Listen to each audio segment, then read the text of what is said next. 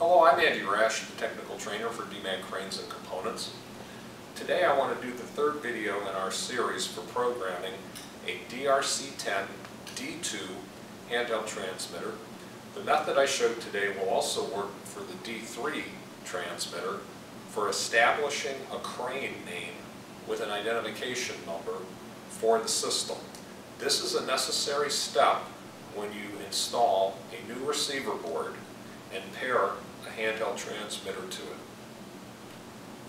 At first step in the previous video, we synced the handheld to the receiver, and you would end up getting a default name of no ID if there's a new receiver. So this step will show you how to establish a name and replace no ID with a 4-digit number. Now we are going to show you how to access the parameter menu to create a 4-digit identification number for the receiver. In this case, our starting point is a pre-existing receiver that's already been named 4211 in coordination with the crane serial number, and that being the last 4 digits.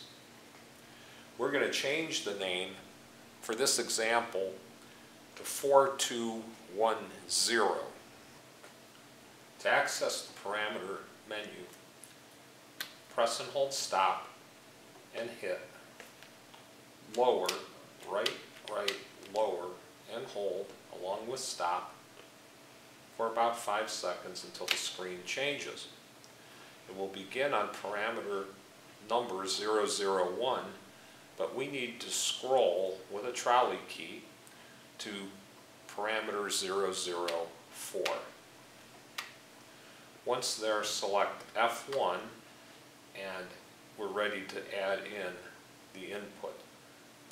So for the first digit in the first dash position, I will press the trolley right key, scrolling to 4, locking the digit with F1.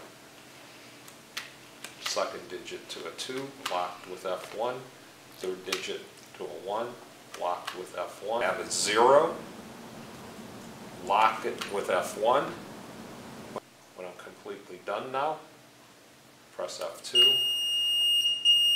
and that name is established as the crane name and will also appear at the top of the LCD screen. This way, the operator knows he has the proper handheld that matches up with the crane serial number.